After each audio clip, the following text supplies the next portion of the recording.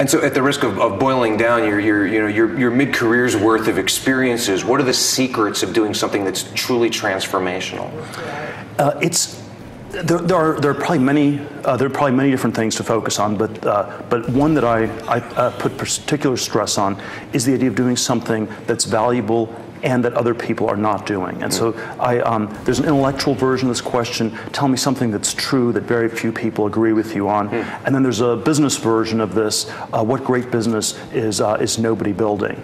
And so if you're building a great business that lots of other people are building, much trickier proposition. The 20th online pet food company, the 12th thin panel solar company, probably tricky, very competitive.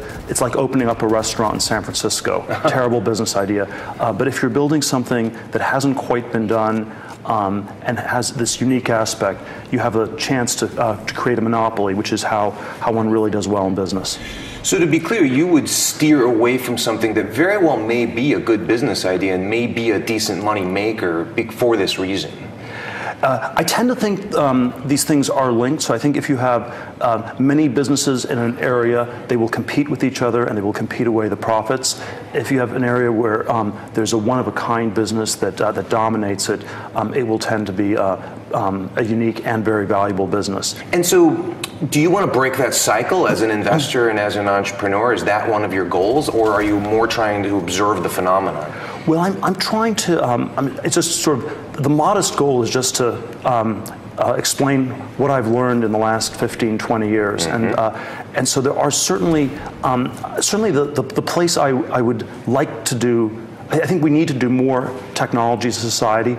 I've often articulated the view that we're living in a society where we have a lot of innovation in the world of bits and computers, not so much in the world of atoms and other technologies, and that it would be good for us to have more innovation in our society. And I worry that the rewards for innovation have not been great enough in areas outside of computer technology. So it is definitely something that I keep looking at to see if one can try to do things in transportation, in biotech, in energy, all these different areas.